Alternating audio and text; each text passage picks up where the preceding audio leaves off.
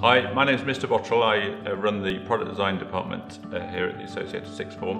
Product design is a very exciting and dynamic course, very practical, very creative.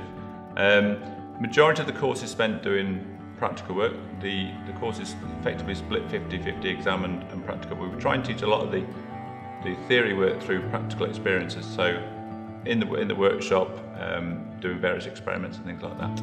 The course is broken down basically into the first year, year 12, we do a series of small practical projects based around different elements of the coursework. So the first project we do is we look at developing a piece of pop-up furniture.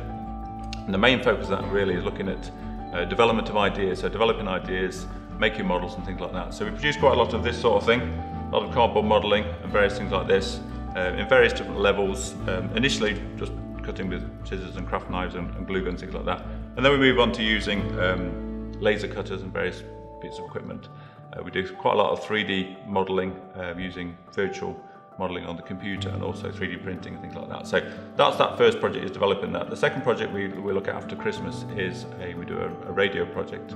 And that is very much looking at the quality of manufacturing. So we basically make a product. We give you a radio kit and you basically go on to make a little product with that. And the focus there is really on the quality of the manufacturing. Alongside the practical, we do theory. So we do a couple of hours of theory a week. Like I said, we reinforce that through the practical work.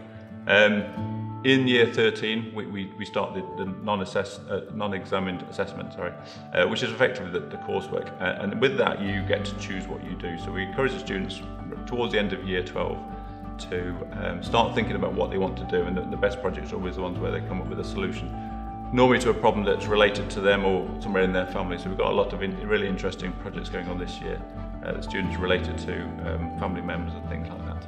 And basically throughout that NEA you're designing and developing a project or a solution to a problem through a series of models, research, investigation work, then sketching, 3D CAD, 2D CAD, laser cutting, various sort of models and things like this sort of example. So each model is an improvement on the previous one, and then we work up to producing a final product which is then tested and evaluated.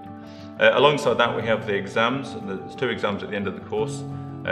Paper 1 is testing your knowledge of technical principles, so we're looking at things like materials and process and various things, all of which you'll be taught throughout the course.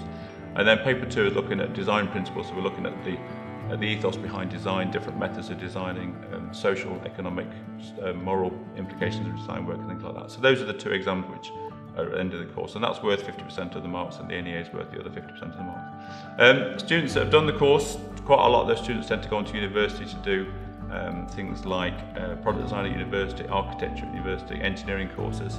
And then we've had some very successful students who've gone on from university to do things like working in product design, marketing, industrial design, things like that. We've even had students who are now currently working for Formula One teams like Williams and things like that. So it's a really, really exciting and very, very fulfilling course to be on.